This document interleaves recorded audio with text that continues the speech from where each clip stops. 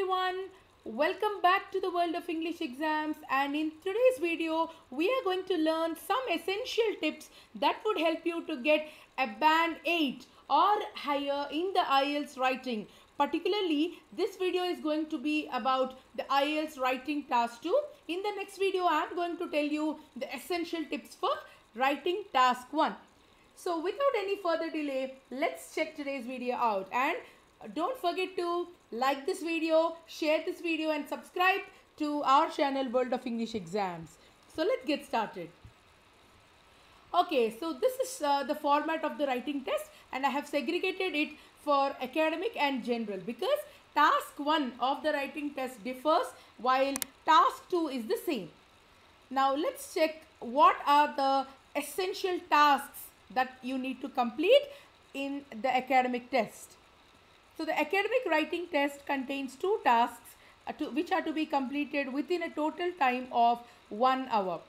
So there will not be any extra time given. So make sure that you are completing both of these tasks within the set time of 1 hour. Now the task 1 is a report. A report basically is nothing but a written data. I must say that a graph will be given to you, or some sort of a diagrammatic representation will be given to you, and you're supposed to be summarizing it and explaining it in your own words in at least 150 words. So the minimum word count is 150. Now the task 2 for academic students is an essay, and you should write a minimum of 250 words, and the approximate time given for this is 40 minutes.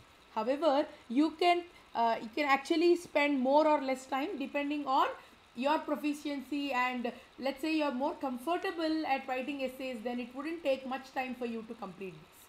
But the overall time given to complete the writing task is 60 minutes or 1 hour. Now moving on to the general training test.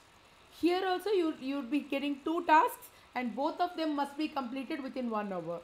Task 1 for general students is a letter. So you need to write a letter, and a minimum word count again here is 150 words.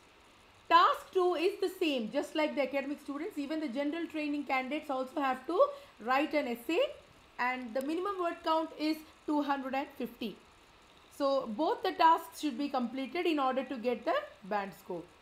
So now, having understood what are some of the general things about the writing task, so now let's move on to learning some essential and useful tips that might help you on the main exam day.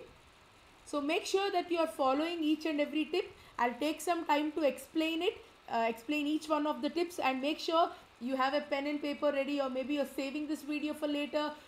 Just pause in case if you are unable to understand, or maybe if you want to take some more time to read the tips once again, you can pause the screen anytime. Okay, so as I told you, today's video is going to talk about task 2, that is essay writing. So let's see what is the first tip. Read the question properly and fully to understand what is the main topic. This is often thought to be very simple, but many of the candidates would be losing the track, and maybe they would be deviating from the topic just because they haven't understood and read the question. So take 1 or 2 minutes time in reading the question properly, trying to gauge what the meaning might be. So do not jump into conclusions. Read the question properly and fully. So just don't read the first statement. No, you should be reading the whole question. And not just that, guys, you can see that in each and every essay question there would be one common statement, that is, give relevant examples from your own experience to support your view. So which means you have to state either an experience or an example in order to completely respond to the task. So we are going to see what are the factors that would decide the score in the writing test. However, just as a quick tip, I am telling you that you have to read the question completely. Don't underestimate this point, guys, because it's going to be really critical in your essay writing. So the better you read the question, the better you will plan and execute. Now let's move on to the second point. Identify the types of question and prepare your response accordingly. Often, the major problem is that the candidates would read it in a hurry because they are, they're focused on the time management. Of course, it's a very good thing, but do not neglect reading and identifying what the question actually is. For example, if the question says, discuss both views, so you should not give your opinion in this case, because clearly the question prompt is not asking for your opinion. You're only asked to discuss both the views. So if at all you give the opinion here, if you're not reading the question properly, so you might land up in giving unnecessary details such as your opinion, which might indirectly lower your score. So let's see to it that you don't do that. So you're going to identify the question type properly and respond appropriately to the given question. Now let's move on to the next tip. There are various types of essays which you have to prepare, like discuss both views and give your example, advantages and disadvantages. So here you need to give both the advantages as well as the disadvantages. You can't skip any of them. Problems and solutions. If you read the question clearly, it says problems, which means you have to give a minimum of 2 problems, and solutions. So you need to give a minimum of 2 solutions. You need to propose such feasible measures. Then agree or disagree. See this question clearly, guys. It is not agree and disagree. It is agree or disagree. So you need to make a choice. You need to either fully agree or completely disagree. You don't have an option to partially agree or partially disagree in this question type. Then to what extent do you agree or disagree? Now this is what makes essay writing specific and unique. Question types like these where you can partially agree or partially disagree. Then we have something called double question, where 2 questions will be given to you and you're supposed to be answering both those questions in your essay.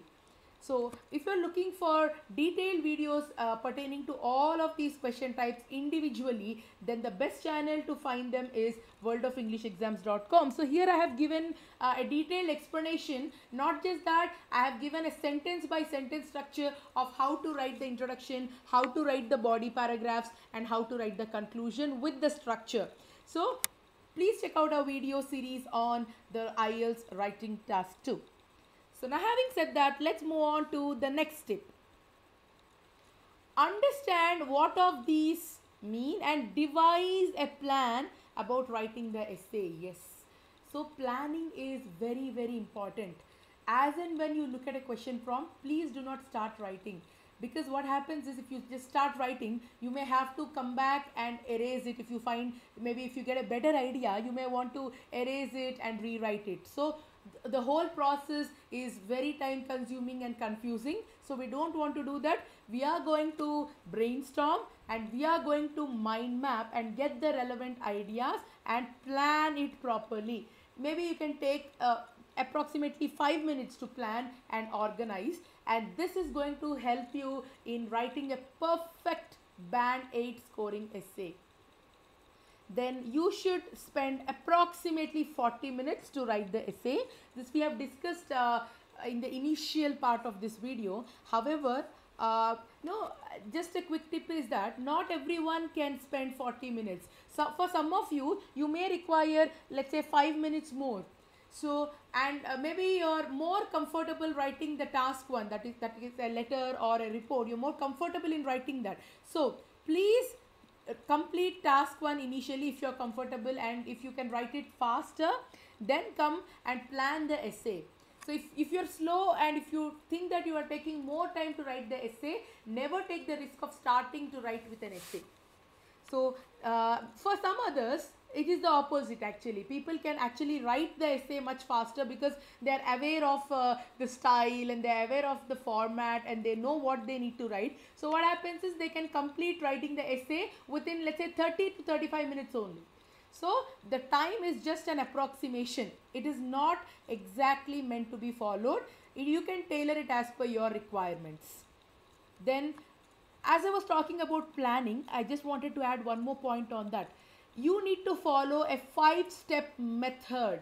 This method works perfectly every time, guys. So that strategy is called the power strategy. So it is a 5-step process, as I was telling. P is for planning, O is organizing, W is writing, E is evaluating, R is reviewing. So plan, organize, write, evaluate and review. So these are the 5 steps that you need to follow to write a good essay. Then I have spoken in detail about the power strategy in my earlier videos. Please do check out those if you wish to get a wholesome information. I am going to give the link in the description box. Then the 6th point is time management. So as we already spoke, 60 minutes is the time given to complete 2 tasks in the writing section. One is task 1 and the second one is task 2, which is an essay. Hence, the better you plan and organize, the faster you will write. And of course, our goal here is not to write fast, but also to maintain accuracy. So we are going to look at the factors which are going to be the decision factors, deciding factors.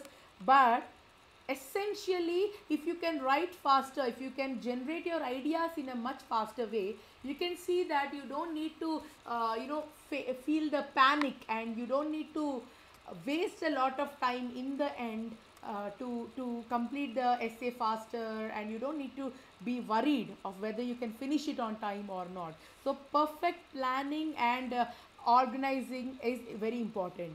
Now let's move on to the next tip. Then after writing the essay, what should you do? After writing the essay, make sure you have sufficient time to count the number of words. Yes guys, this is not to be taken easily. You have to count the number of words, because even the test evaluators are going to count the number of words. And for this purpose, you can clearly see in your answer sheet that there is a specific criterion which is mentioned, which is called under length. If you see the bottom right portion of your answer sheet, you can find that there is something called under length. That is one of the factors for which you may receive a penalty if you are not meeting the minimum word count. So you need to write at least 250 words, but there is no upper limit, there is no higher limit. You can extend it provided you're giving proper justification to each and every idea and each and every sentence. Do not continue writing, because if you're not quick in writing, then you may lose a lot of time, and that might be one of the reasons why you panic in the end. So write at least 250 words, but make sure you're counting it. And one more tip to add here is, there are 2 ways to count the number of words. One is, yes, the manual way of counting word by word, so that you're confirming for yourself that you have met the word count. However, you need not write the word count. Again, the examiners are going to check the number of words you have written, so you need not write the number of words. However, the second way is that if you are planning and practicing well, then you will know that in one line you may write, let's say 10 words, or let's say 8 words for the safer side. So you know that so many lines, if you count, for example, let's say you have written 20 lines. So 20 lines, and in each and every line you are writing, let's say 10 words, which means after 20 lines you know that you have written 200 words, and you know that you need to write at least 50 more words. So roughly 25 to 28 lines is what you need to write, so as to meet the word count of 250, and to be on a safer side, you can write 280 words. Then the next tip, by analyzing the question, you have to understand whether you have to write your opinion or not. Now this is the factor where you are giving a chance for your score to be either elevated or lowered. Yes, so for certain essay types, like, do you agree or disagree? Do the advantages outweigh the disadvantages? To what extent do you agree? Discuss both views and give your opinion. So for these question types, you need to give your opinion. Whereas for question types like problems and solutions, causes and effects, advantages and disadvantages, discuss both views. So for these questions, you need not give your opinion. So the next tip is the essay consists of three parts: an introduction, body paragraphs, and a conclusion. So if you follow this structure, only then the essay would look logically sequenced. It should contain an introduction, this is the starting paragraph, followed by the body paragraphs. So that writing the body paragraphs varies between one essay type and the other, because depending on the type of question you get and the question prompt that you can see, you need to write either two body paragraphs, or you may have to write three body paragraphs in some cases if that is justifiable. Then finally you need to write a conclusion. So you have to follow this structure. Then let's move on to the next tip. For maintaining what is called cohesion, make sure that the sentences in the essay are connected well with each other and in a meaningful way. So not only should you get ideas, but you should also structure them and connect them well to make a body paragraph or an introduction or a conclusion for that matter. So that is called cohesion. So cohesion means logical way of connecting the sentences. Then the next tip, you can frame a good body paragraph by using what are called transitional words, which are also called cohesive devices. Just now I was talking about what is cohesion, linking. So in order to link the phrases or the sentences together, you require transitional words. I have particularly insisted on this in every video, and separately also I have made a video on these linking words, which I am going to give in the description box again. So don't forget to check that video out if you haven't checked it already. There I have given various uses and examples of linking words. The next tip is you need to generate the points that are relevant to the essay. So and the essay should be simpler. Please don't complicate it by thinking of complex ideas and those ideas which you cannot explain. Rather, the ideas can be a simple one or a basic one, and if they are explained very well in a good and efficient way, then that is called coherence. Together with cohesion, this gives 25% of the overall score. So I told you earlier that I will be highlighting what are the various band descriptors, right? So let's check that out. So these are the four band descriptors for writing task 2. The first one is called task response, which gives 25% of the score, and it means that the responses should be complete and fully developed. The next factor is coherence and cohesion, which means getting the relevant ideas and joining or connecting them effectively so as to convey the whole meaning. Then lexical resource, which denotes that you have to use a wide range of vocabulary, both simpler words as well as rarely used words. So you need to have a variety of vocabulary so as to score well, and make sure that the words are related to the given topic. Then finally the last one is grammatical range and accuracy. Of course, the name itself indicates that you need to show a range of grammar like tenses, active voice and passive voice, then indirect and direct speech and all that. Of course, you need to use it with precision, that is accuracy. So they are going to check for all these factors. Each one of these four factors is going to give you 25% of the score. Then let's look at the way you need to structure your essay. That is a very essential tip. So this is the structure that you need to follow for the introduction. The first three sentences, paraphrasing the question, then you need to write the thesis statement followed by the general overview. Then for the body paragraphs, you need to start writing with what is called a topic sentence followed by supporting details, a survey or an experience, and an internal conclusion. Although the internal conclusion is not mandatory to be written, if you can write it, it will give a proper structure and orientation to the essay. So I have explained about each of these in detail, especially about the ways to paraphrase a question and the ways to write a body paragraph perfectly on our channel World of English Exams. So do check that video out. I am going to give the link for paraphrasing in the description box below. So this completes the essential tips for scoring a high band. I hope all of you now are aware of how to write a high scoring essay. And if you like this video, don't hesitate to give it a like, share it with all your friends, and do subscribe to our channel worldofenglishexams.com. So till I see you with another video, happy preparation guys.